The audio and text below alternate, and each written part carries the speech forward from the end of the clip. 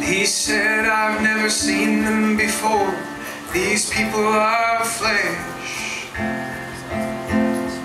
They are no spirits caught and sore in the physical mesh.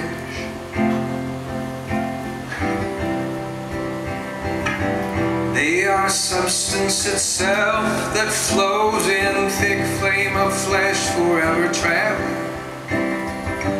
Like the flame of a candle, it flows in thick, fluttering and softly unraveling. It moves, it flickers, and all of the time it changes, and with it change. Moods, thoughts, deeds, and desires that chime with the rippling, fleshly change. I never saw them how they must soften themselves with oil and with lard.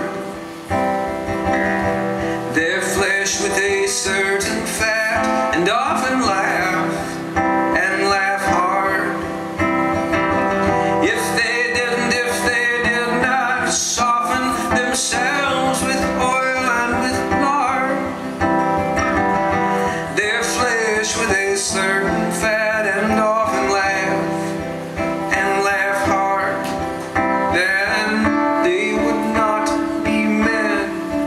And they must be men, they are their own flesh. I lay in the tomb and was not, but I have risen again to look the other way. Lo, I am flesh, and the blood that races is me in the narrow of my wrists. Lo, I see fear in the twisted faces of men. They clench fear in their fists. Lo, on the other side of the grave I have conquered the fear of death. But the fear of life is still here. I am brave, yet I fear my own breath. Now I must conquer the fear of life. It's the knock of the blood in my wrists, the breath that rushes through my nose, the strife of desire in the loin's dark twists.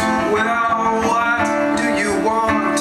Wild loins, and what do you want? Warm heart and wide eyes and wondering spirit.